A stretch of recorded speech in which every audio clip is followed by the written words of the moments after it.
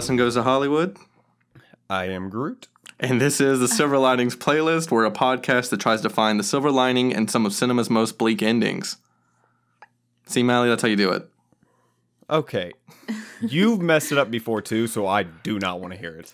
All right, so thank you for joining us, everybody. If you're new to the show, what we like to do is we like to watch movies that have down, sad, fucked up endings, whatever you want to call them, and build a playlist, just a list of movies you can watch like that don't leave you feeling too great.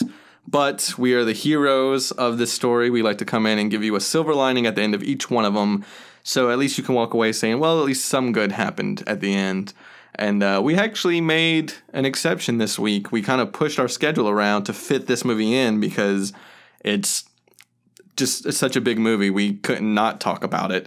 So I think this is only the second time we've done a movie that's still in theaters. Yeah. It's this and La La Land. So yeah. You can tell by the episode title, of course, we're talking about part 1 of 2 with Avengers Infinity War. This movie is massive. Had to do it. Yeah, everybody's seen this movie. Yeah, this was, man. How many times have you seen this, Dustin? I've only seen it once. I've only seen it once. 3 times. Boom. I should introduce our guest for the episode. Oh, yeah. I just introduced myself. Please welcome Jesse Braswell. Hello, Jesse. Thank you for being on the show. Hello. Thank you for having me. We are so unprofessional. But, Mally, this marks a milestone for us. We actually have a female voice on the show for once. Oh my God! What? Finally, where were you? Where was she on Blue Valentine? Knock Knock. Knock Knock. Every other movie we've ever done. Jesse, you've seen this one once, right? Yes. I saw it once. The weekend it came out. Mm-hmm. I saw it. I went by myself because I love the Avengers. Respect. Yeah. And I wanted to see it, and so I went, and it was yeah. So it lived up to the hype for you? It lived up to the hype for me, and I was... Oh, guys, I have so much to say about this movie. Yeah, I have a lot of notes. I have never geeked out as hard as I did during this movie. Yeah. For sure. Like, I was in... So I bought my... I woke up at 7 a.m. the day these tickets went on sale and ordered them, like, a month and a half ago. And I was in Charleston, South Carolina, the morning of the 26th. I got back to Atlanta at 10 p.m. I was at the theater, after a 5-hour drive, and I was at the theater by 10:45. Like, let's do this. I'm ready. I got super lucky. Nothing was stopping me. I got super lucky and managed to see it opening weekend, having not bought tickets. I just did a matinee and managed to get... this was kind of the weirdest experience I've ever had. That's a bold move, sir. I know. I bought a ticket on Fandango, got to the movie theater. It was an early showing at like 10:45 that morning, and no one was taking tickets. So I just kind of walked in. Nice. But I still put a refund on PayPal to get my $9 back because technically they never took the ticket. So as far as Fandango knows, I never saw that movie. Well, I did the same thing. I did a matinee, but they took my ticket, so I didn't get any money back. My money went to the Avengers, which is fine. If any of our listeners work at Fandango, you're screwed, man. All right, so I highly doubt that. Let's talk about Avengers. It's, of course, this year, 2018, directed by the Russo brothers, who have directed some of the better Marvel movies for me. And some of the best television shows on the face of the planet. For sure. They did Winter Soldier. I believe they did Civil War. Yeah, they did. So they've done like all the bigger ones. And of course, they directed some episodes of Community and some stuff like that. And Arrested Development. Hello. The movie stars literally every actor currently working in Hollywood. There's no way I can go through all of them. Oh, no, please list just the people credited on the poster. That's all of them. Half the poster is credits. The budget is around $300 million. I couldn't find an exact number. Oh my God. But it's so it was a small little indie film. Yeah. It's managed to gross $1.1 billion in only 11 days. So it's basically shattering the record. Oh my God, breaking every record. Yeah, this thing I believe hit $500 million before the opening weekend was finished. That's insane. It's nuts. It's 84% certified fresh on Rotten Tomatoes as well, which is Fair. Honestly, no. Like everyone was like, "Oh, it should have been in the '90s." No, like mid '80s seems about right. This was, especially with the ending, which we'll talk about later. It was a pretty decisive film. Yeah, it's a little rough around the edges at some parts too, but it's still super impressive. Yeah, oh man, that's true. I would agree with that. This movie was amazing. All right, Mally, do you want to listen to the trailer first? Yeah. All right. There was an idea to bring together a group of remarkable people. To see if we could become something more. So when they needed us, we could fight the battles that they never could.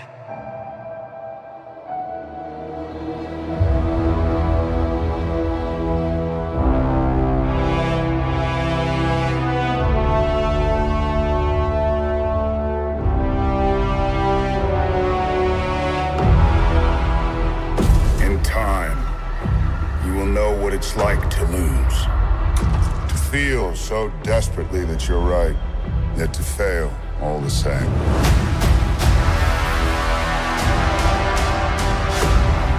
Dread it. Run from it. Destiny still arrives.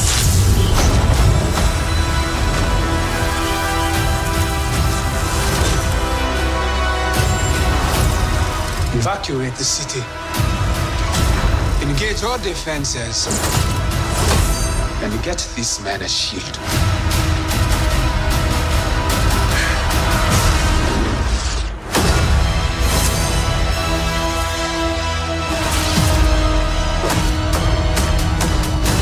Fun isn't something one considers when balancing the universe. But this does put a smile on my face.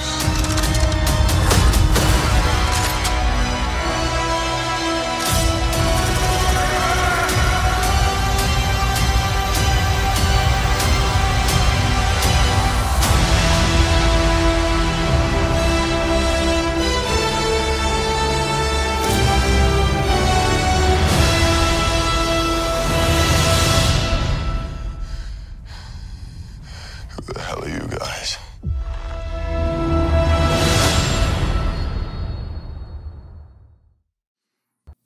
So I like this trailer because it's got a real good sense of tension building. You can feel the impending doom and sense of adventure. It's very palatable. I'm such a big fan. I was a big sucker with this with the Force Awakens trailer too. The ominous piano, slow build, the single keys. Oh, dude, huge fan. Yeah, so they took the the classic Avengers theme from the first two movies. Mm-hmm. They obviously just did the mellow piano, but they changed one note to make it into a. I'm a music nerd. To make it into a minor chord, into a minor key. Yeah, and holy shit, it's amazing. I've been listening to that regularly, just to depress myself. It's so good. It's impressive how much they managed to pack in this one trailer and still not reveal too much of the plot, and still kind of manage to give every character a little moment. I mean, let's be honest. Best part of this trailer: bearded Captain America. Yeah, agreed. Yeah, 1,000%. Thank you. Okay, because, I have not cut my hair or shaved since this trailer came out. I was like, that's my new look for this. Yeah, he looks good. He looks better than any other movie. Very good. Yeah. Agreed. So I think the big elephant in the room, metaphorically and physically, is we got to talk about the last shot of the trailer and why it's not true to the movie. Where is the Hulk in Wakanda? Yeah. He's yeah. That's so weird. I have so living in Atlanta has its perks. I know quite a few people who worked on this movie, as well as a lot of Marvel stuff, as well as Avengers 4. They can't really tell me anything about Avengers 4, which is a bummer. Mm-hmm. But since Infinity War is out, they could tell me a little bit about it. That ending was actually reworked a little bit. I figured. Originally Hulk was in Wakanda. But I don't know, they have some big arc planned that started with Ragnarok, goes through Infinity War, and apparently his arc is going to finish in Avengers 4, at least this little trilogy arc. So I guess they kind of reworked his arc. So we'll probably get a lot more Hulk in Avengers 4, but I know originally he was supposed to be in the end of this movie. Oh, no, yeah. I can totally tell. I don't know a lot of specifics, but... I could totally tell the whole him not being able to turn into the Hulk was definitely like kind of shoehorned in there, and that's why I say the film's kind of rough around the edges. Well, that was always in there. Well, it just feels like with that bit of him not being able to Hulk out was always part of the movie. It was the end, where pretty much from what I understand from the very small amount I was allowed to know, pretty much at the end when he's fighting Call Obsidian, who, and for comic readers, they changed Black Dwarf's name to Call Obsidian for some reason. He was supposed to like pretty much get his ass beat and then Hulk out. Yeah. But apparently they changed that for some reason or something. I don't know. It's also super convenient because the Hulk, who could pretty much be anybody, can't Hulk in this movie. Hulk got his ass beat. Yeah, he did. I loved that callback to the first Avengers with Loki being like, well, we have a Hulk. Hulk comes out, whoops ass for maybe 2.5 seconds. And then, like, I love that it's not just, like, they're not just showing that Thanos is, like, absurdly strong or powerful. Because if you notice, he's not using the Power Stone, which he already has, which I thought was a bold move to start with.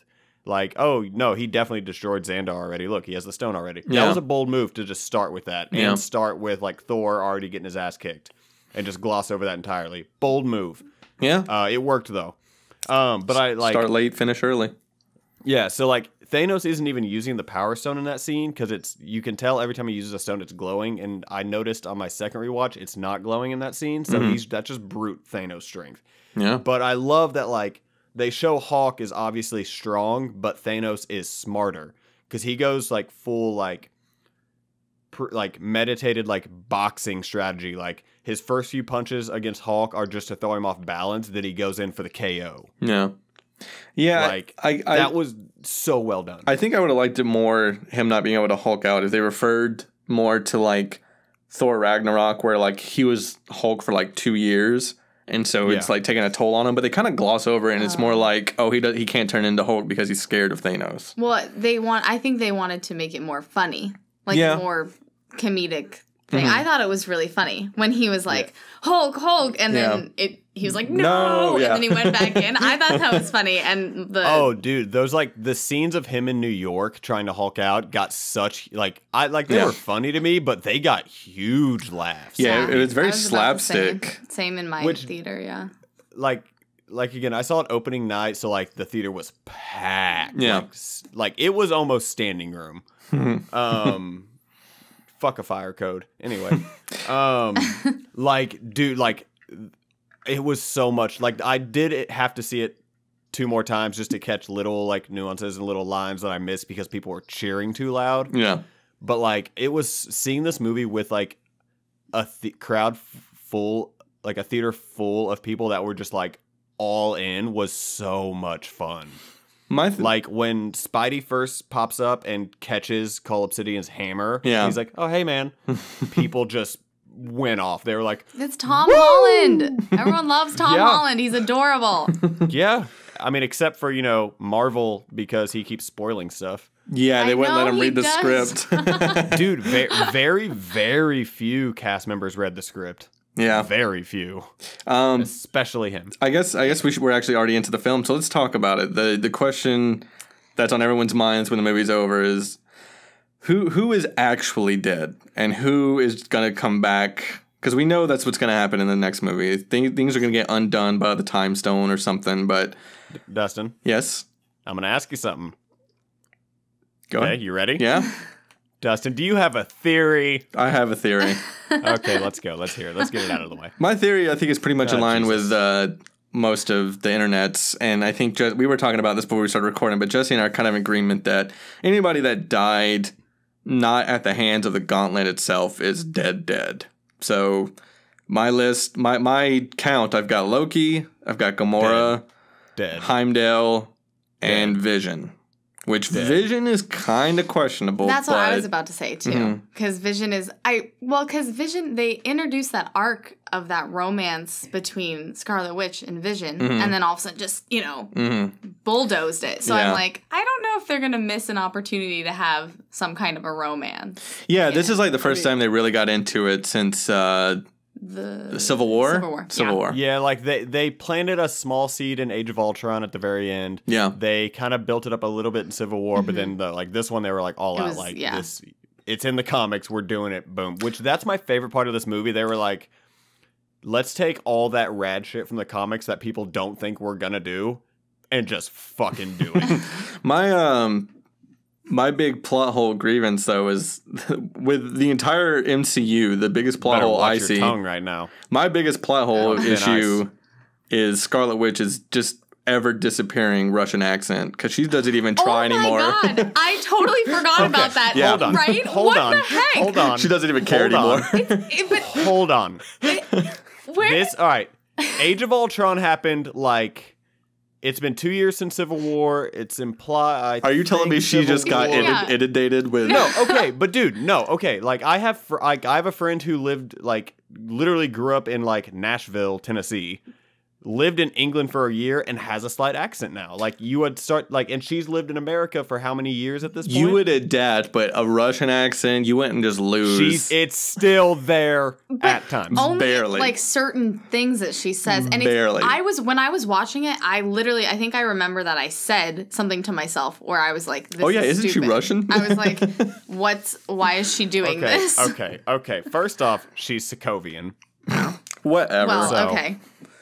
Well, it was just, I don't know. It was weird. I was thrown off by it because I was confused. But I don't know. Everything that was going on in this movie, that's what y'all noticed. I did notice some details, like accents. I love accents. Thor is out there whooping literally every ass in Wakanda. Yeah.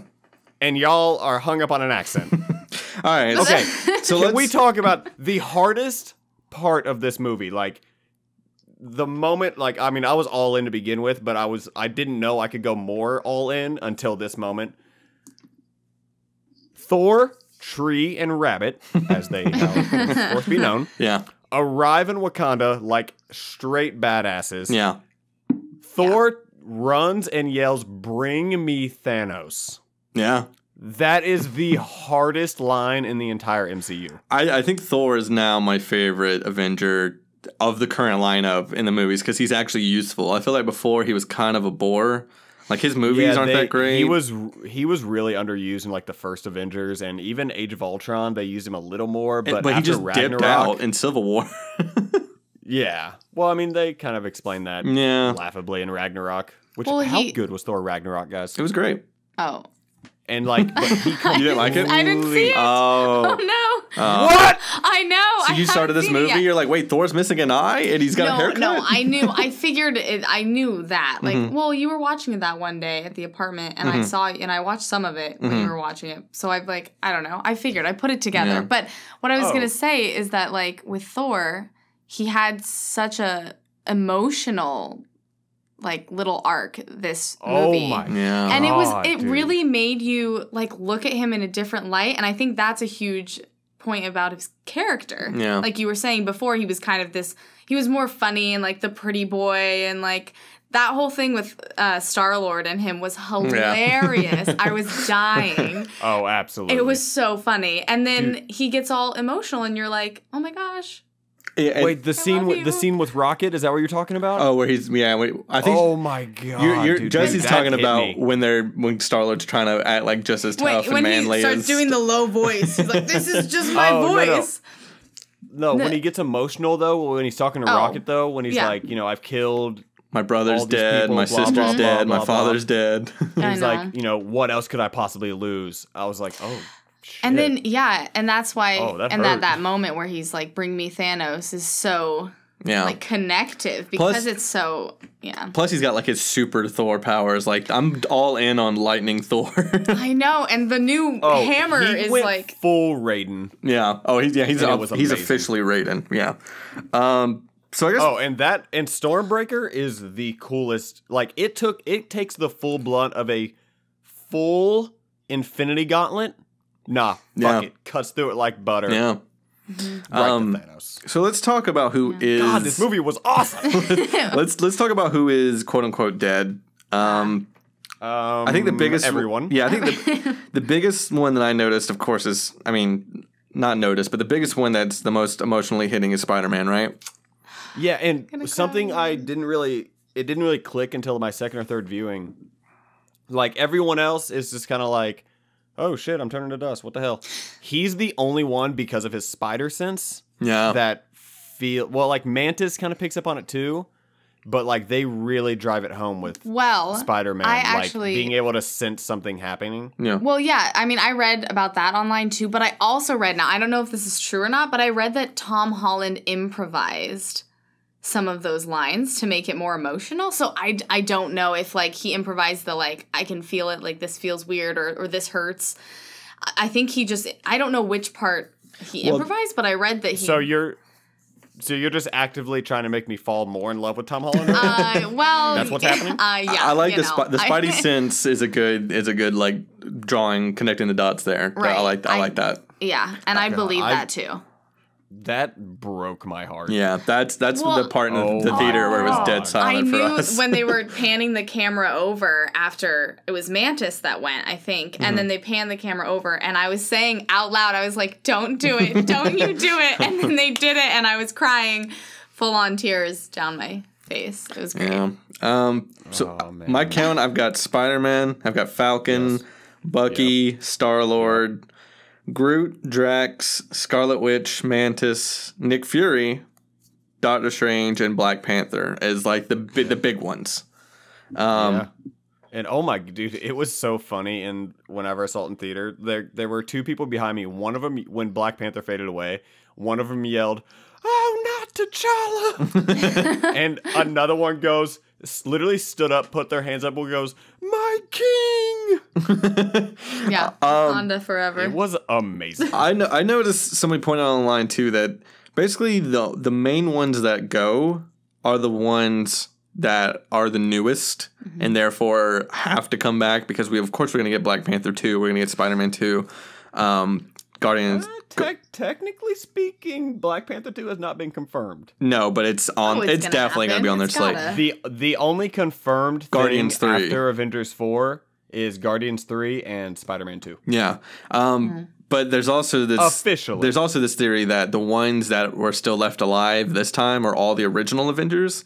That most of them are going to die in the next one to make way for the new. Because let's see, you got Cap, Iron Man, Nebula, not Scarlet Witch, Black Widow, Hulk, Thor, and Rocket. Yep. And Jesse, I just realized you haven't seen Thor Ragnarok. I have. So no, she hasn't. Oh yeah, Jesse hasn't. No. Yeah. So you didn't have the burning question the entire movie of where the fuck is Korg? Yeah, that's Taika Waititi's character in Thor Ragnarok. Oh, yeah. Because that's all I was thinking. I was like, oh god, I hope he's okay. Oh, you know what? I forgot to include too. In my who's actually dead is the Collector, Benicio del Toro. Yeah. He's for sure dead. Yeah. Oh, like we didn't technically see him die, but he's dead. He's dead. Did you notice the Arrested Development? I did the blue mannequin, the blue man Tobias Funke in there, and like. It's the best part is that it's like they credit it in the credits. Yeah. Which, because a bunch of people in my theater were like, characters from Arrested Development, what? And I was like, nice.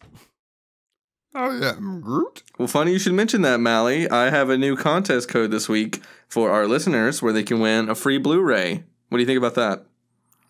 I am Groot. Okay, so you can go on reddit.com/r/Silver Linings Playlist right now. Go to the official discussion thread for this film, Avengers Infinity War, and as a comment, you can leave this code that I'm about to give you, and we'll randomly pick a winner from the people that comment. So the new code for this week is simply, I am Steve Rogers. I am Groot. So put that in as a comment, and we'll randomly select a person and get in touch with you to send you out some free stuff. That simple. I am Groot. Okay. So the post-credit scene, we've got Nick Fury making this page to... Oh, and what's her face? Oh, yeah. Robin. Yeah. No, that's... her character? I couldn't tell you her name. I don't know. Making a call, essentially a page. Kobe Smulders? Yeah. Yeah.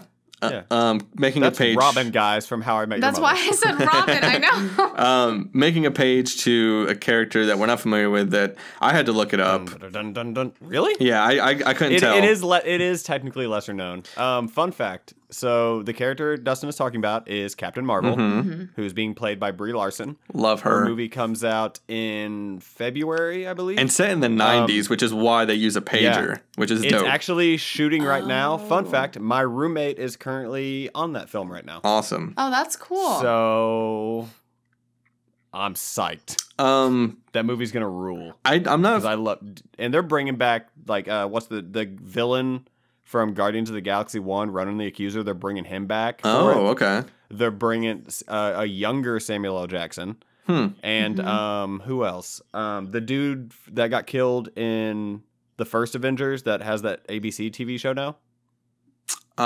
You know, I gotta think back to Avengers 1. I've only seen it a couple times. The guy, like, he gets stabbed, and then they bring him back in that ABC Agents of S.H.I.E.L.D. So, Coulson. Agent Coulson. Okay. Yeah, apparently he's going to be in Captain Marvel too, since it's in the 90s. So I'm not too familiar with her powers. That movie's going to be fucking wild. Yeah. Yeah, I'm not familiar with her either. She is awesome. And I know in the comic books, Captain Marvel is pretty strong. She was an Air Force pilot who gets mixed up with this alien named Marvel, who is a Kree, which was Ronan the Accuser's race in Guardians of the Galaxy. And it's been hinted that the Kree Skrull War is going to be part of the movie. Yeah. That's not confirmed, but it's been hinted at, which is a big thing in the comic books that I'm not going to explain right now because I'd be here for hours. And then, like, and Marvel is actually being played by Jude Law, which is going to be rad. Because, dude, the MCU gets great people in these movies. Yeah, their casting is always top notch. Like, Brie Larson, Samuel L. Jackson, Jude Law in one movie, like, I'm in. But anyway, she ends up getting a bunch of powers. She can, like, fly and go in space and shoot energy blast. And it's just all around a badass. So my question is, it's pretty heavily alluded to that Tony's going to be the one to save the day for the most part in the next movie. But from what I read is that Captain Marvel plays a huge role in it too. So I'm wondering how she fits in versus this Tony arc that they're trying to build. Because like I said, I'm not too familiar with her powers, so I don't know exactly what Captain Marvel can bring to the table that all the Avengers together couldn't accomplish. I mean, in the comics, she is literally probably the most powerful character, really. Okay. So it's definitely gonna even the playing field a little bit. Because I mean, if you really think about it, power wise, I mean, especially with like Doctor Strange gone, because Doctor Strange whooped ass in this movie. By the way, they really they're strong. They're heavy hitters. Thor, which don't get me wrong, he obviously hits very heavy. He fucking took on Thanos no problem at the end. But they're really behind. Like they're really, really limited now. Like no Hulk, all that nonsense. So bringing Captain Marvel, it's gonna be like, hey, look, power boost. Because again, I don't know if they'll nerf her powers at all, like they kind of did early Thor movies. But in the comics, like Captain Marvel is she's definitely up there with like where Thor is right now, of just like beating ass. Okay. How they tie her in from the 90s to now, I don't know. That's going to be very interesting. Like, why, if Nick Fury could contact her this whole time, why didn't he do it, when aliens attacked New York? Yeah. Or when, Murderbot tried to destroy the world. Yeah. But whatever. I guess I want to talk more about the ending just because there's so many theories going around, and everyone's pretty much saying, oh, the time stone can undo all of this, which, yes, but again, like you mentioned nerfing powers, I don't know how they can. I'm wondering what they're going to set the limit to, like how far back the time stone can go. Well, that's my problem with being like, oh, they can use the time stone. How? They don't have it. No. Well, I guess the implied is even Doctor Strange said there's only one way that we win, and then he just straight gives up the time stone to Thanos. So that has to be the way then. That's the plan. That's what I'm saying. The plan is he makes a comment early that I will save the stone over you, Tony, but when it comes down to it, he switches, implying that Tony is the key to something, and he has to give the time stone to Thanos. So I'm guessing the plan is just to get to Thanos, get the glove from him, get the gauntlet from him, and then somehow use the time stone to reverse it, right? How, though? I don't know. Maybe Tony's going to have to wield the gauntlet. Oh. No, dude, there's no way a human is wielding the gauntlet. Look, man, Star-Lord was able to hold a stone, so he was 50% celestial. maybe that's how Tony ends up dying, is he tries to wield the gauntlet and ends up killing him in the process. I guess. I don't know. I don't, dude, if they let a human wield the gauntlet, like, okay, yes, they let Star-Lord hold one Infinity Stone for a little bit without it killing him, but he is also half celestial. Yeah. Tony Stark is just a dude. Well, this is what I'm thinking. I'm thinking like literally touching an Infinity Stone would kill a human being. I'm thinking the easy. I am such a nerd for numbers. I'm thinking the easy go-to is the Time Stone, but I'm also thinking what would be more interesting. So I'm thinking, what about the Reality Stone? Using that to adjust reality, because it's almost like a facade, right? Like the way... See, again, it's... My problem with the theories were... Like, it's not so much that I have a problem with the theories being like, oh, they could use the Reality Stone, they could use the Time Stone. That's not what... Like, I don't feel You're wondering how physically they can do it. Like, how are they going to get to those stones? That's the interesting part to me. Like, I don't give a shit how they... Like, you want to use the Time Stone to fix everything? Cool, go for it. Reality Stone? Cool, go for it. Soul Stone? Whatever. Use the stones all you want. How do they get them back? I have a theory, but I know it's probably not going to play out this way. I just think it would be a really cool way to do it. Let's hear it, because I love it when Dustin has theories. I think Ant-Man could be a huge, a special trick they could use Ant-Man, because did you ever see the Ant-Man movie? I didn't watch Okay. Ant-Man. Mally, did you see too. Ant-Man? No. Oh yeah, so much fun. And the trailer for the second one just the full-length trailer just dropped the other day, and it looks like so much fun. Like the Wasp. Spoilers. Yeah, Ant-Man and the Wasp, yeah. Spoilers. I almost was gonna suggest the next Ant-Man movie as my pick-me-up film, because it's literally the MCU's pick-me-up film for Infinity War, because they released it 2 months later. They did the same thing with the first Ant-Man. If you haven't seen the Ant-Man film, basically Ant-Man's powers is he can shrink obviously down to the size of an ant, but he can also go even smaller, down to like the molecular atomic level. Right. But there's this thing where if he gets too small, there's a possibility he can't come back, called the quantum realm, which is basically the microverse used in the comic books. They just don't have the rights to the name. And they introduced a lot of the other realm stuff in Doctor Strange, too. So I think it'd be cool if somehow Ant-Man could trap Thanos in the microverse. Because I think that's a super useful fucking tool that they haven't used yet, and it would be nice for them to... They could always put Thanos on the back burner and have him come back another time. And they have said because a lot of people were like, oh, why is it Infinity War, Ant-Man, Captain Marvel, then Part 2? Yeah. Well, like, I'm assuming both of those movies, because it is Captain Marvel takes place in the 90s. It's confirmed Ant-Man and the Wasp takes place before Infinity War. Yeah. Like, it takes place apparently in between Civil War and Infinity War at some point, I guess. Yeah. According to the magical place known as Reddit. Mm-hmm. So, like, I don't know. Like, both of those movies have to tie into the next one somehow. Yeah. Like, I don't know how. Because, like, they've been billing, Ant-Man and the Wasp as, like, a heist movie, or, like, the director at one point referred to it as, like, the MCU's first romantic comedy. Yeah. I don't know how I feel about that, but I'm in. So, yeah, I'm very curious as to how they kind of tie Infinity War into those two movies and into Avengers 4. I mean, yeah, like I said, I'm really curious about the different ways they could use the stones and the gauntlet. I think the time stone is the most boring like answer to it because it's the most obvious. It's the one everyone's expecting. Yeah. I would like to see the Reality Stone or Ant-Man be used, or even the Soul Stone. I think it'd be cool if like they somehow. Dude, I want to know more about the Soul Stone because all the Soul Stone stuff in this movie was so rad. Yeah, we'll talk about that in a second. But I also want to know who are you putting your money on, Mally, for of the big three, Cap, Iron Man, and Thor. Who do you think's gonna die? Because I'm putting my money on Tony. You think just one? That's a good point too. I don't know. I think Thor and Cap might go.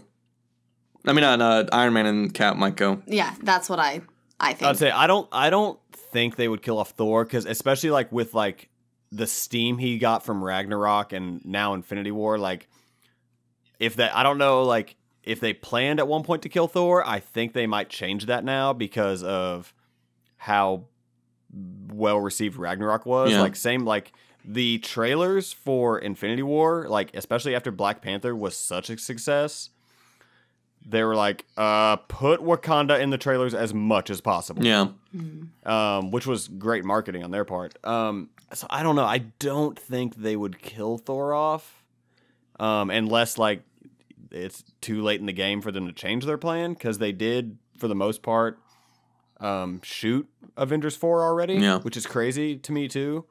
That like Avengers 4 is pretty much already done, and they're literally just sitting on it. Yeah, like that's nuts. Well, then who kind of Lord of the Rings did? If you're not going to do that, who else amongst the entire group who do you think should die? Because I mean, I could definitely see Iron Man or Cap going out. Yeah. I don't know if they would take out both of them. I don't know. I can't call it between the two. I don't know which one. Like I gotta say though, I felt a little cheated. That's a tough call. I felt a little cheated when Iron Man made it out alive in this movie. Yeah. Really? Yeah. I thought he was done for. Once he gets stabbed, I'm like, this is it. This is the moment that they've been culminating for a decade. You know, this would be a fitting way for him to go. This would make sense. It would be heroic. It would give everyone else the energy to fight harder, like the adrenaline rush. But I'm kind of on the fence about how it turned out. I guess it depends really just how the next movie plays it out. But I feel like Tony's got to die. They've got to make that moment where he almost died in this one pay off. You know what I mean? Huh. I mean, I really enjoyed the scene of him and Peter together at the end, but I don't know if that moment outweighs a moment of where he dies if it would have made it more enjoyable, like made it more impactful. And as far as the other Avengers go, I've been an advocate that War Machine should have died in Civil War. That was a cheap way to keep him around, and I feel like sorry, go ahead. I was just gonna say it would have made that fight between Bucky, Tony, and Cap more interesting if War Machine did die during Civil War. Yeah, I'm so glad we got to see, because that's the word. That was like the bad thing about every other thing with War Machine, because like the dude's not built to incapacitate. War Machine's built to destroy some motherfuckers. Yeah, him and Falcon So, fuck some people up in this movie. Oh my dude, just that shot of him just carpet bombing the Outriders. I was like, this is so fucking rad. And then he takes a hammer to the face. Yeah, but still, that was like just seeing like that whole Wakanda like battle was like everyone got awesome moments. I loved a little bit where like Scarlet Witch finally jumps down, just wrecks some motherfuckers, and what's her name? I'm gonna butcher her name. Okanye, I think. It's just like, why was she up there this whole time? Yeah. This movie, I as like dark and like sad and emotional as this movie was, one of the funniest films. I was gonna say that too. I really was impressed with how funny it actually was. What was your favorite joke? So funny.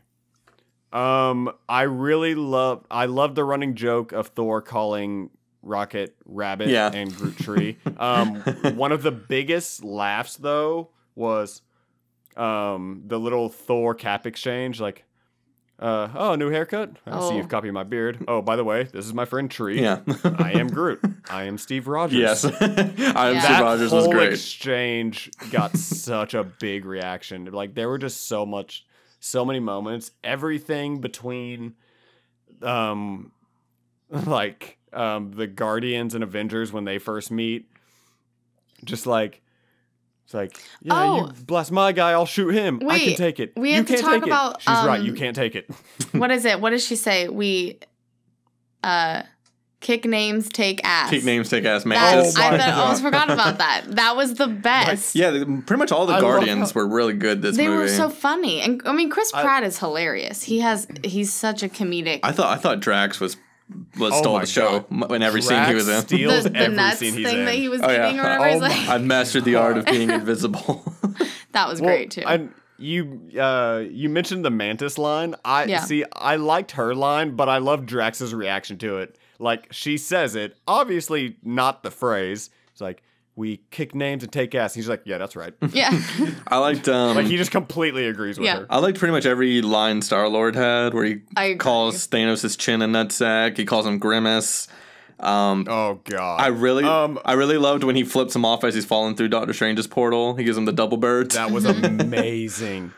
I will say, biggest laugh early in the film, Iron Man referring to Ebony Maw as Squidward. Yeah, that was a good one. I died at that. And also the constant references to Iron Man calling Doctor Strange a wizard. Yep. Those were all great. I liked what's her name? Denai Guerrera from the girl that plays the Wakandan warrior. So when she from the one from Walking Dead. Yeah, whenever that's who I was trying to. I think Okanya. I think I don't know how to pronounce her name, but whenever she goes, when you said you were going to open up Wakanda to the outside world, this isn't what I thought you meant. Oh. And T'Challa was like, "What do you think I meant?" And she goes, "I don't know, maybe the Olympics." I had a good line. Starbucks? Maybe at Starbucks. Yeah. That was good. Funny. That was a good line. I cried with laughing so hard the whole Chris Pratt. I mean, Star-Lord and Thor. Yeah. When he was like, "This is my voice." I was crying. Was that part made me laugh really, really hard. But I think the take names, take ass was. I liked that one. I don't know. The Russo brothers are pretty good at emulating other people's style. They got Sean Gunn's comedic timing and his jokes in there pretty well. You mean James Gunn? James Gunn. What did I say? Yeah. Sean. Oh, I'm thinking his brother. Who is the on-set Rocket. Yeah. Well, and they actually that was something I love. Like, that's one of the best things about the MCU. They actually had James Gunn come in and consult on all the Guardian scenes. They had the director from Black Panther come in and, consult on the Wakandan scenes. Yeah, Ryan Coogler. Brought in the other They brought in the other directors to be like, does this flow? Yeah. Like, does this work? And they actually had to do a lot of reworking of Thor's dialogue to suit the new kind of Thor, funnier, awesome Thor of Ragnarok. Yeah. They had to rework a lot of his dialogue, apparently. So what was the most surprising part for you, Malik? Because I got to say, when we get to the Soul Stone, I didn't hear a bigger gasp in the movie until then when fucking Red Skull showed up. Holy shit. What a great way to bring that character back. Perfect. You could not have I feel like bringing him back any other way, stupid. I never would have thought of that. Mm-hmm. And it was just so perfect because there was a little moment where you're like, is that? Yeah. And then they reveal him and just literally the collective gasp in the theater of just oh. I thought they were going to go with, because they didn't reveal his face for a while, I thought they were going to go with that being death. And that being Thanos's, in the comic, Thanos's driving motivation is to court death, basically. Which I love that they didn't do that. Yeah, it would have been a little cheesy. I loved his motive. Okay. Did anyone else start rooting for Thanos at one point, or at least start feeling for him a lot? They do a fairly good job. Yeah, they do a fairly good job of making him an empathetic villain. I still am unclear why he's doing it. I mean, I get what he's doing and his explanation of it, but it still feels a little weird that I don't really know what his end goal is, other than I get it, he wants to murder half of the universe, but for why? He says it's to basically help with overpopulation and stuff like that, but yeah, because he's seen it, he saw it on his own planet, he's seen it throughout the universe, and so he feels that's what I love. Thanos, like, you can say this about a lot of villains, but I actually believe it for Thanos. He fully believes what he's doing is right. Like, and they show that, like, he knows, like, it's, he knows that he's committing genocide. Like, he's fully aware of the consequences, but he feels in the deepest depths of his heart and mind that what he's doing is absolutely necessary. And that's what I love. I love that he shows respect to a few, like he shows respect to Star-Lord and Scarlet Witch. And Stark as well. For being able to sacrifice as, like, because, he literally, it kind of pushes Star-Lord to kill Gamora, and obviously he was just testing him, but he's just, I like you. And then after he watches Scarlet Witch kill her love. Oh my God. Vision, that was brutal. Also just goes to show how powerful she actually is. Yeah. She's destroying an Infinity Stone, also holding back Thanos. Yeah, we got to circle back around to that part because I definitely want to talk about Scarlet Witch. But I think my issue is that I wish they would have, in the post-credit scenes and all the other times you've seen Thanos up to this point, they would have better explained his motivations then, because it feels like they kind of dropped the ball in this movie. Like, this is what his motivation is. Now let's run with it. Like, yeah. And in all of his other scenes, you never really get that. You just kind of get that he's like this imposing force, this impending doom that's approaching them, and never really explained why. I will say, going back to kind of feeling for the villain, though, like that after the snap, when it cuts to him, which in my head, it seems like he's in the soul realm, which that's what a lot of people have said. Yeah, like going back to comic book stuff, like the Soul Stone actually has its own kind of dimension inside of itself, where the souls are kept.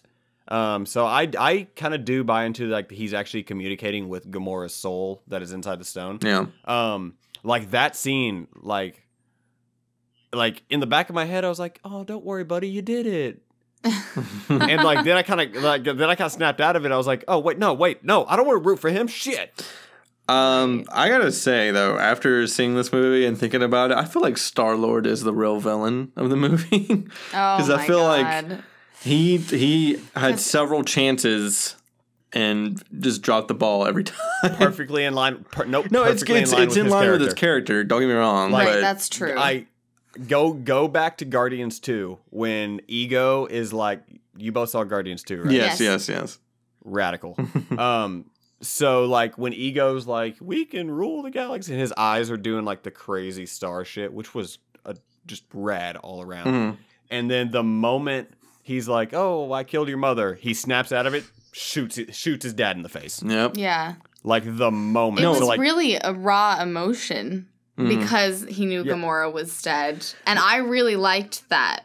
I just felt like him. he could, like it sucks that like he ruined their plan, but like it would have been weird if that character had reacted a different way. I should say I don't fault the movie. I like that they did that. It's the best thing to do, and I loved that moment. It just feels like, man, you really, like, as the character itself, you really dropped the ball. And I feel like rather than just punching Thanos, who is literally a god, like, you could have just like shot him in the face. You could have done something useful other than just. It's like the love. Thanos is not a god.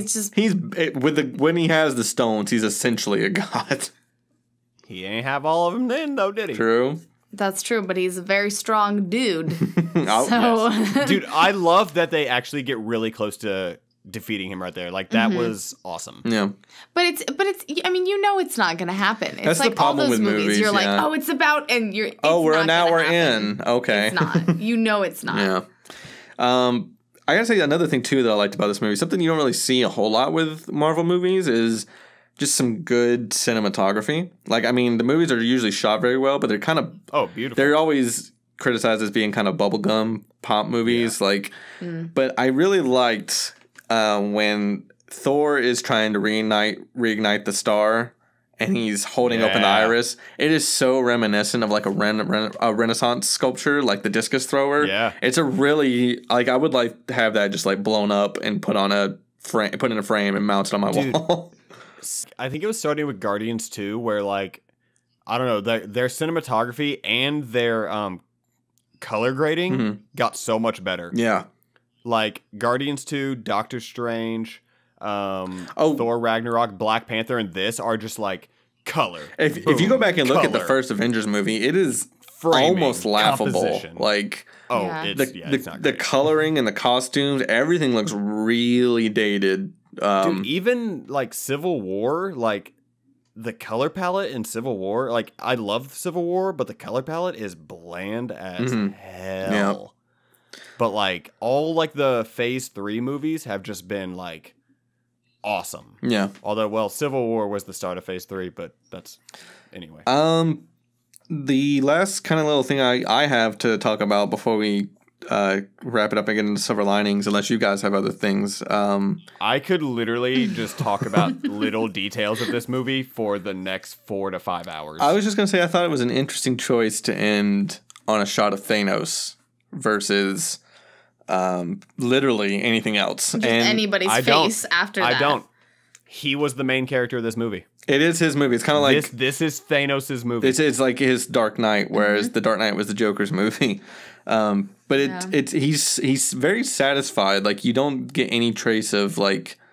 It looks like he's more exhausted than anything. Yeah. Or he's just... Yeah, it's like at peace almost. He's just like... No. Okay. And where is he at, Mally? Do you know? It's just somewhere. It's a great callback to the comics, though, because in the comics, after Thanos does this whole snap, he actually just retires and becomes a farmer. Really? So yeah, like if you look at that scene, when he's walking out of the little hut, if you look in the back, you can kind of barely see it, but there's a scarecrow, and it's actually wearing his armor, which is straight out of the comics. Oh, okay. But yeah, and I doubt he's actually like farming in the MCU, but no, in the comics, he just showed up like, yep, killed half the universe, so yeah, my job's done. I'm gonna retire and farm now. So I guess they're just it's probably for the best, but I guess they're just not really going to introduce the concept of death as a character, which is fine. Again, good. Yeah, it's fine. It would be a little cheesy for this whole thing to be because of a romance. So I like the way this movie felt. It felt, I've seen a lot of people complain that it's because it's a part one that it doesn't feel like a complete movie, but I think it does. I liked it was impressive how much emotion and how many characters got that beat in this movie. Like every character had a moment, and that's super impressive when you have this many characters in one movie. But yeah, Mally, do you have anything else you want to cover before we talk about our silver linings? Again, I will just sit here and talk about tiny little details. Well, you got some time, man. If you got something else you want to drop on us. I mean, I'm just saying. All right, Jesse, is there anything else? I will literally talk about... if you let me go, we'll be here for a while. It's just Peter is the thing that just like really gets me. Yeah.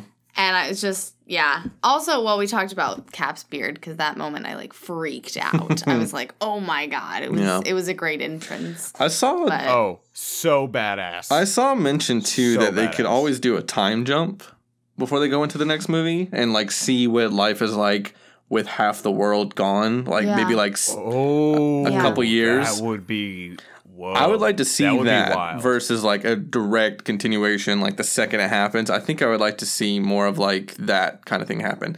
Also, I got to say, what I'm really I guess we should talk about what we're looking forward to in the next movie. The fight scene on Titan with Star-Lord and Drax, Doctor Strange, and Stark and Spider-Man versus Thanos is more of what I was looking for in this movie. Like, the combined effort. Was so cool. Like, Spider-Man swinging through Strange's portals and kicking him. And while yelling magic kick. And Strange is doing the multi-man and the Mirrorverse fighting him. Yeah. Like, I want more of that. That Thanos versus Doctor Strange fight was so rad. With him turning the Mirrorverse into butterflies. I'm so glad that there was a time jump a little between Doctor Strange and this movie to show like how much he's progressed, because Doctor Strange was just like I believed him as the Sorcerer Supreme in this movie. He was an absolute, like, I would say biggest heavy hitters in the MCU right now. Well, okay, sorry, going into this movie, because they're all dead. Doctor Strange and Thor. Yeah. And Scarlet Witch. And Scarlet Witch, yes. Just complete and total ass beaters. Like, amazing. And also, all right, question. How did you guys feel about the new Iron Man armor? I don't know if I like the core as much. I don't know if I like the design. I still am a big fan of the original, just the open core right in the middle of the chest. But I get it. I mean, they gotta just like same thing with Iron Spidey. I'm okay with it. It's fine, I guess. I did like the Iron Spider suit. That was pretty good. Oh my god, they actually included the fucking legs from the comics too. Yeah, that was super crazy. It was a little weird, but I've been to it. Creeped out a little bit, but it was great. Like, they come out, he catches Doctor Strange, he just looks at the legs. What are those? Yeah. Like, oh, that was so cool. But yeah, I did like how like the suit kind of repaired itself, but you saw that it did have a limit because by the end of his fight with Thanos, he literally has like part of his chest on, a little bit of leg, and like that dagger that he ends up getting stabbed with. Like, it shows like part of the leg moving up to form a new headpiece. Like, I love that little bit. Question I just like that they showed that like while the suit was could self-repair itself, it wasn't like infinite. Question was Tony left alone on Titan? Because I think everybody he came with. I think no. Nebula was still there. Okay. So Nebula. Okay, you're right. I love the recurring motif with Nebula of she just shows up and crashes ships into people. Yeah. She does that in Guardians 2, and this movie. Speaking of Nebula, man, like her character's playing the long game and is the most torturous out of all of these characters in these movies. Oh my god. Like, dude, when they showed her like being tortured, I was like, oh, this is fucked up. Yeah, I don't like this at all. She's gonna have some redeeming thing in the next movie where she's gotta have some big moment. But another thing I want to talk about too before we wrap up is Scarlet Witch being the emotional punching bag in this whole movie, because holy shit. Not only is she forced to kill her lover by literally destroying what's essentially his brain. Yeah. She does that, sacrificing him, only to have Thanos bring him back to life, murder him in front of her, and then she dies. Oh, yeah, dude. That is heavy. Painful. I love that they made Scarlet Witch such a big part of this movie, because that was my big, like, I loved her. Mm-hmm. I also have a massive crush on Elizabeth Olsen. Same. Honestly, who doesn't? Mm-hmm. She's like the female Tom Holland. Mm-hmm. Anyway. That was a weird... there was a weird lull in there. Anyway. Now I'm just thinking about Tom Holland again. Okay.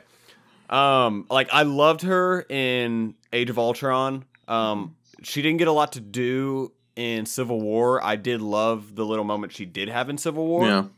And I'm like, she was such a big part of this movie, and I fucking loved it. The only thing I really want to see in the next movie, you tread lightly, is Consequence. I really want Consequence. I feel like they made a good step with this movie with killing off really pivotal characters, because Marvel has a problem with not wanting to kill their darlings, and them killing Loki and Gamora and Heimdall and Vision are a good start.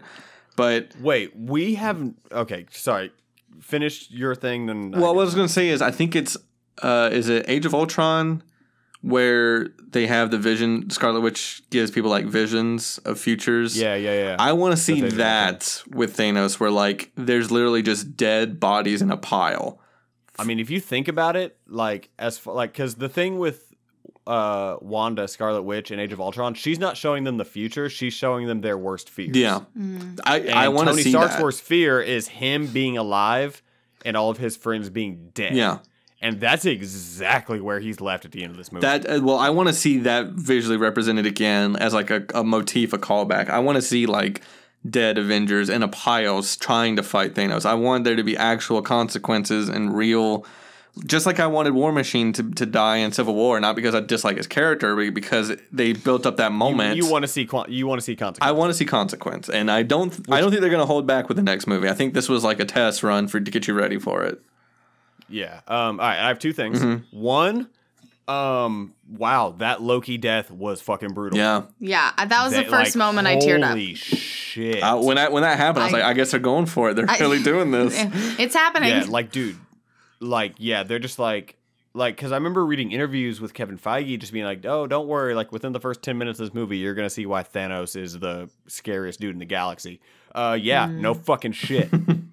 Like, he just, like, I love Loki's, like, you will never be a god, and then just snaps his neck. Yep. And then just drops him in front of Thor. Yeah. Like, look what you made me do. Not to mention Heimdall going out, too, rescuing them. Yeah. Oh, dude, so sad to see that. I love Heimdall. Like, that's my biggest issue with the first 2 Thor movies.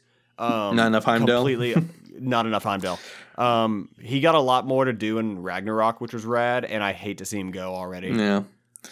And then my other thing I wanted to talk about, was the Thanos, the march. I keep calling it the March of Thanos at the end when he arrives in Wakanda, like, and just whoops ass. Yeah. But my favorite thing, and it's another kind of ongoing thing in every Avengers film.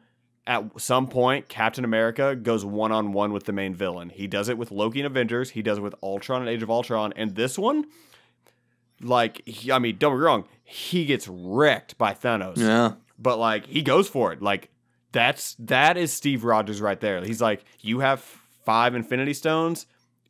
I don't care. I'm going to try to stop you anyway. And that's like, why I thought Cap was going to die in this movie. I went into the theater thinking he was going to die. Yeah. Like, he's going to be gone. But maybe the next one. After that shot that was in, I think, the second trailer where they show him, like, stopping the gauntlet. Yeah. I thought they might comic book it, which in the comics, like,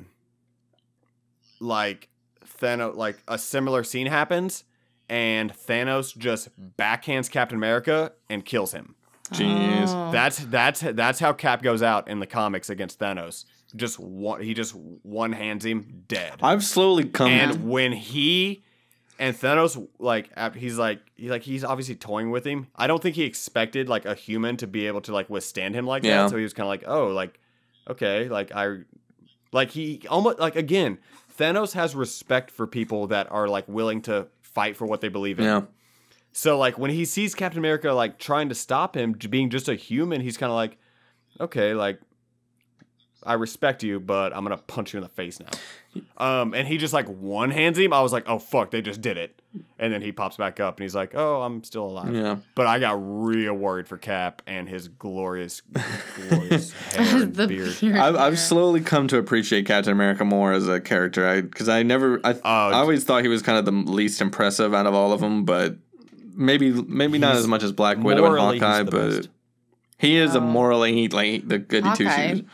Wasn't even in where's this. Hawkeye? Yeah, where well, run me some Hawkeye. Somebody mentioned that, like, what if his family are the ones that died when they snapped his fingers, but he's still alive, and that would give him much more motivation to come back for the second one? I kind of like that idea. Yeah, plus, it'd be nice to play off what happened in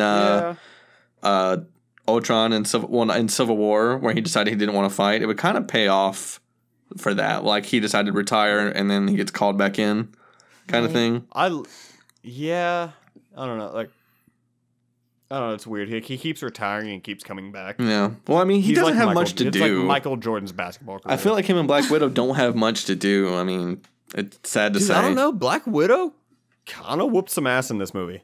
I guess. I mean, if you scale it down. Well, okay. The little trio. In their respective tiers, everyone whooped ass. Yes. Fair enough. It's like there's, like, different, like, you know, weight categories. Like in boxing. Yeah. Jesse, is there anything else you want to talk about before we talk about our silver linings? Oh. No, I don't think so. Okay. Don't think so. Mally. I'm not going first this time. You always make me go first. Okay, so to recap. I'm already emotional. To recap the ending of this movie, Thanos gets his power stones, snaps his fingers, and literally half of the universe at random is dead. Wait, real quick. Mm-hmm. So he gets all 6 stones, and then Thor shows up and throws his new axe into Thanos' chest. Oh, right. Yeah. And then he says, should have gone for... We got to talk about... his face. Yeah, and then, like, and then that was the moment. Should have gone for the head. Yeah. I didn't know. And then he just snapped. Yeah. So he snaps his fingers. Literally half the universe is dead. The gauntlet and the stones are still in existence. It just looks... From what I could tell, it just looks like the gauntlet had been severely damaged from the use of the stones. The gauntlet was made by the same dwarves, like 20-foot tall Peter Dinklage. Oh yeah, we didn't even talk about this fucking movie, guys. The whole Peter audience. fucking Dinklage is in this movie. Pretty great. Collective gasp when he came on. Pretty great. But yeah, so the dwarves, Peter Dinklage made the gauntlet for Thanos. Yeah. Which is rad. So the gauntlet's pretty much like, it's all fucked up looking, but the stones are still there. So yeah, he snaps his fingers. Half the universe is wiped out. He disappears. Doctor Strange pretty much tells Tony, "This is the only way. We're in the end game now." This is weird, but like I loved the way that they did kill everybody off, because it was such a like it was a heavy moment. Just yeah, it was so intense, sure. and everyone just all of a sudden disappearing. And at first, I had no idea what was going on. I didn't either. It took me a second to realize, and when someone said he did it, I was like, "Oh, okay." I know. I was like, "Wait, what? Well, why is this happening?" And then I was like, "No." And everyone talks about the Spider-Man and Iron Man moment, but I thought Black Panther's was really sad too, because he even says, "This is no." All of them. He even says, "This is no place to die," and then immediately dies. And her face, she was like, yeah. Because that's the second time she's lost. Fantastic acting. Yeah. Yeah. She looked horrified. Bucky disappearing fucked me up. Yeah, because he crumbles. Dude, I am die hard. Yeah. Bucky. I'm all in on Bucky too. I love that man. Like, I loved his little intro scene of them just being like the White Wolf, which I love that reference, which is another comic book reference to Black Panther's brother, who's the White Wolf who leads the Wakandan police force. Anyway. Ooh, what's that? I know, right? I know. Okay. Anyway, like the White Wolf has rested long enough, and they just pull out the most badass looking vibranium arm, and he just looks at it. He's like, "Where's the fight?" Bucky is fucking ride or die. So yeah, Thanos kills half the world, and then just goes and no, half the universe. Yes, I'm sorry, half the universe, and then goes and rests on a planet, and that's how we end it. And then in in credits, we get told Thanos will return. That was interesting. I loved how they did like the leftovers kind of thing with the post-credit scene, and there's like a car that wrecks and no one's in it, and then a helicopter crashes and no one's in it. I wanted to see like an entire movie from Nick Fury's perspective, because I thought that was such cool visuals and a cool way to tell a story like that. Well, I hope they'll do that in the next one. Kind of give like some flashbacks, like as to where the people who weren't in this movie, where they were at that moment. I would love, lost. Like I would love them to do a time jump of like 6 years or something, and like show how the world's changed since everyone's died, and then maybe like flashbacks of immediately after, and like immediately after the fingers were snapped, and immediately after the credits rolled, how things changed. But I guess we'll see in a year. So yeah. Only a year though. That's not bad. God, that's so long. It feels so long. It feels very long, but at least it's not 2 years. All right, so well, that's true. Mally, I avoided the obvious silver lining here, so I'm going for something that's a little more macabre, as usual. Of course. But I think you'll appreciate it once I'm done. I'm actually gonna side with Thanos on this and say, you know, if you take into perspective half the population being gone, like what that could do for, it would just do fucking wonders for our environment, for like the jobs available, like the economy. It like, think about half of student loan debt, how much that would drop the fucking the debt ceiling on this country. Like true. We would get just extinct animals would probably come back, like not extinct, but like on the verge, endangered species would probably be able to repopulate more because of the less threat of being hunted. Like on that note, because this ties in directly with what you're saying, for all interested parties, there is actually a subreddit. Go to reddit.com/r/Thanos did nothing wrong. I knew it. Oh my God. I knew it. And it's pretty much just everyone agreeing with Dustin. Yeah, I mean, it's a dark way to look at it, and it's kind of like Thanos says, like he doesn't want to do it, but I mean, it's gonna help everybody out when it's all over. He's making the tough choice. I mean, yeah. I mean, honestly, my silver linings, I have one that's basically the same as yours, and I have another one that is a joke. Okay, well, let's hear the joke one first, because I'm curious. Nope, I'm gonna go with the one that's similar to Okay. yours. It's just that, like, if you look at Thanos as the main character and the protagonist, this movie actually has a really happy ending for him. Yeah. Yeah. He succeeded in his goal. He can go retire. He can, relax.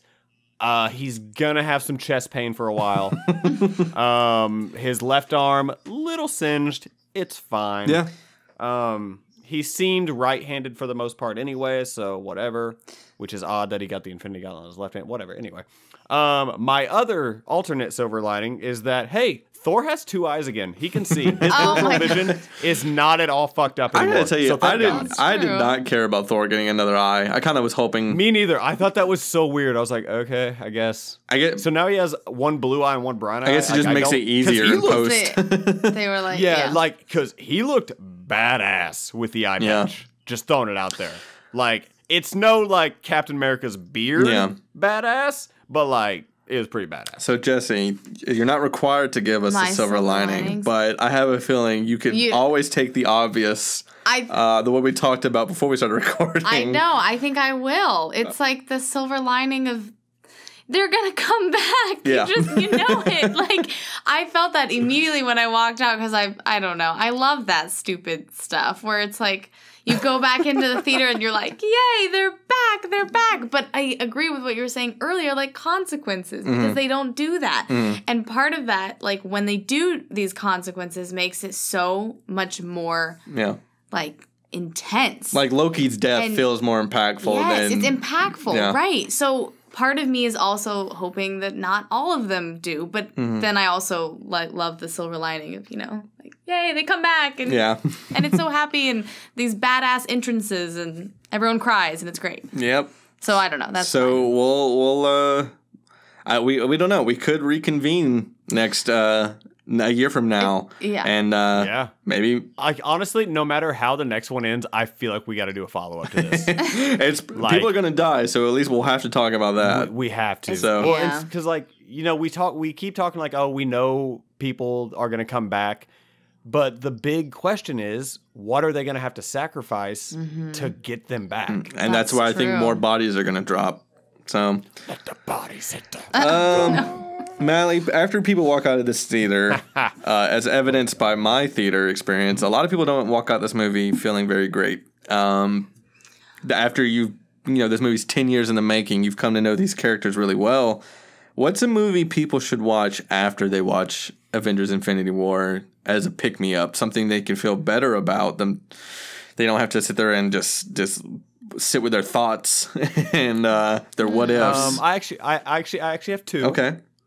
The obvious choice, go back to where it all began. Iron Man 1. Oh my gosh. God damn it. How about you pick another movie? Okay, my other... That was yours. Yep. Dustin. Nice. Son of a bitch. We really got to start communicating before we record this is the fun part is we have to think on our feet. So give me something else and I'll come up with something else. My alternate... It is it's really, as I said, I'm a big Captain America fan, so obviously I'm going to go with a Chris Evans classic, not another teen movie. Oh my gosh. It is impressive. Yeah. He has had such a weird career trajectory. That man had the biggest glow up of all time. Yeah.